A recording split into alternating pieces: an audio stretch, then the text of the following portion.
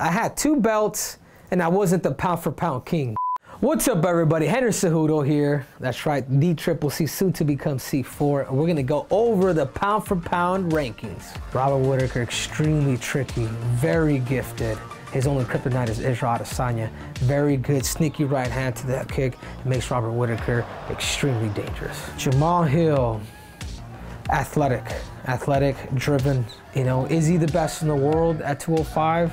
Fighting Glover? I'm just not too sure, but he has the world title. Max Holloway, a volume fighter, extremely dangerous. I mean, Max Holloway will always be in the top 15. Dustin Poirier, warrior. Sometimes I wonder if Dustin Poirier has Mexican blood in him, because he's got a toughness that a lot of people won't have. He's got grit. Yuri Prochazka, very tricky, very unorthodox. He listens to his mind, his body, his spirit. He just has a different aura to him that makes Yuri Prochazka extremely dangerous. Brandon Moreno, savage. He's tough. You know, great wrestling for not being a wrestler. You know, carries Mexico in his heart. You know, he's doing it. Alex Pereira, soldier, tough. You know, one-dimensional, but really good at what he does. Charles Oliveira, very good grappling, very tricky, very slick in his sense. He's a technical fighter that likes to brawl. Sometimes that's what gets him in trouble, but what he's been able to do in mixed martial arts has been second to none. Kamaru Usman really understands level changes and really puts everything together. Maybe not the best at everything that he does, but he knows how to put it all together. Aljamain Sterling, Academy Award winner, hell of an actor. He has great ability. He uses his ability to his best assets until Triple C comes back.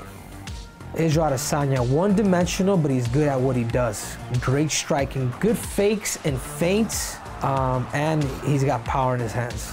Awesome kicks. Leon Rocky Edwards, I mean, never letting go of the dream and believing in what he believed in, waited for so long, and now he's champ. Islam Makhachev, super good top control.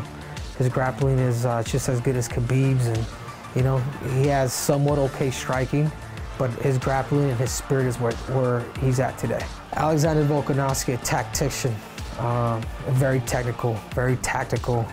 You don't know who's gonna come out. I always look forward to watching Volkanovski because he brings things to the table. I always tend to be surprised every time he does fight. Jon Jones, the greatest of all time. There's no discussion on GSP, on anybody else, but Jon Jones, extremely gifted, understands his gift, and very humble when he's being coached. And one thing I will say about Jon Jones is he's a better competitor than he is a fighter, and that's what makes Jon Jones a damn winner.